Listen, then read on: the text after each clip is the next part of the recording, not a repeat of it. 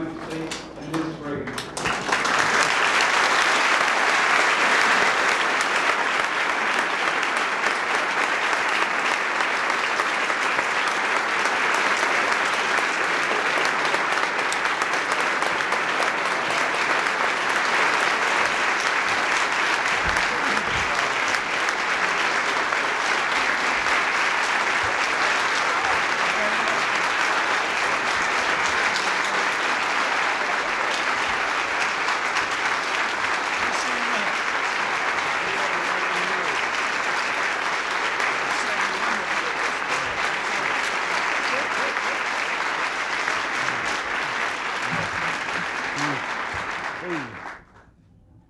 Well, today it gives me great pleasure to sign legislation that reflects the total commitment of the American people and their government to fight the evil of drugs.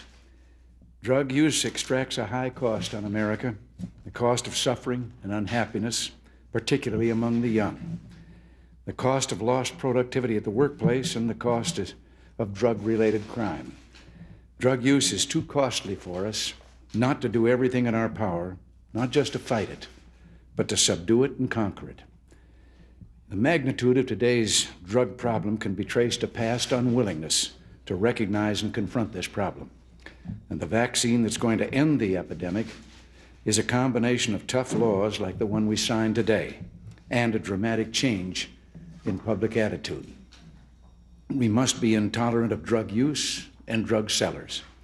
We must be intolerant of drug use on the campus and at the workplace. We must be intolerant of drugs not because we want to punish drug users, but because we care about them and want to help them. This legislation is not intended as a means of filling our jails with drug users. What we must do as a society is identify those who use drugs, reach out to them, help them quit, and give them the support they need to live right. Let me take a moment here and salute a special person who has turned the fight against drug abuse into a national crusade. She started long before the polls began to register our citizens' concern about drugs. She mobilized the American people, and I'm mighty proud of her. I know the work Nancy's been doing has been appreciated, and Nancy's made a special commitment to assist young people who are just getting started to quit and to prevent others from starting in the first place. One young person asked her advice about what to do if offered drugs, and she came up with a bit of simple yet profound wisdom. She said, "Just say no." And today,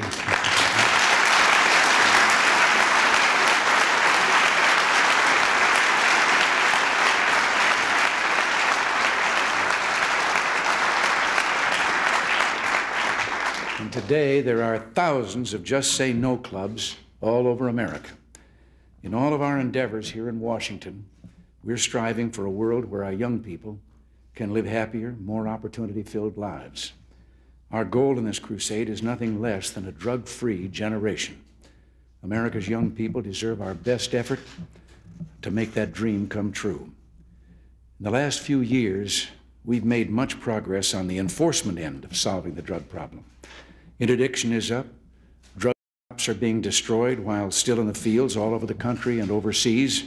Organized crime is being hit and hit hard. Cooperation between governments is better than ever before. This legislation allows us to do even more.